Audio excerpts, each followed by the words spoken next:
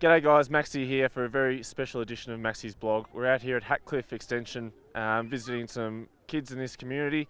Lucky to be joined here by Aaron Finch. Obviously overtook his world record yesterday. Well done yesterday on the 1-7-3?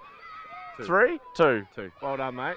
Mate, obviously a great day for yourself. Now that myself and you have top 3 scores in international T20 cricket, how does that feel for us?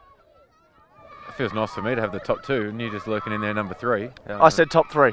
Yeah, no, it's just good to be winning games regardless of personal milestones. I'm sure when I finish playing I'll sit back and reflect on them and enjoy them, but just for now it's nice to be winning and hopefully continue that way.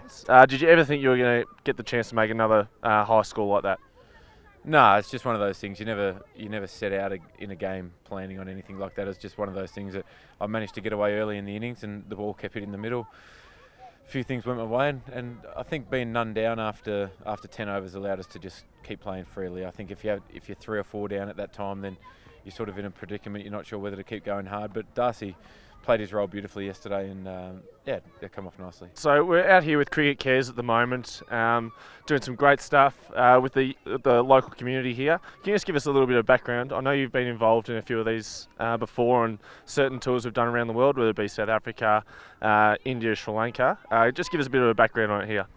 Oh, there's a community of around 50,000 people, 30,000 of which are kids that are very underprivileged and have very little chance of education. So what they're doing at Hatcliffe here is outstanding. They're trying to educate as many kids as they can, and while that's not possible to educate them all, unfortunately, just goes to show how lucky we are in Australia, and just to come out here today and give a little bit of kit and just run around with them and play some cricket and do all sorts of things for an hour or two, to put a smile on their face, to see a lot of joy in them is very rewarding. Great work, Finchy. That's all from us here. We've had a great time. The kids have been brilliant. It's been an amazing experience as always with the Cricket Cares. We're very lucky to be able to do what we do here, and I was very lucky to be joined by 2-time, well, he broke his own world record, but world record holder Aaron Finch. So hopefully I have some more reporting to do after. Hopefully we win the final in a couple of days' time. So cheers, guys.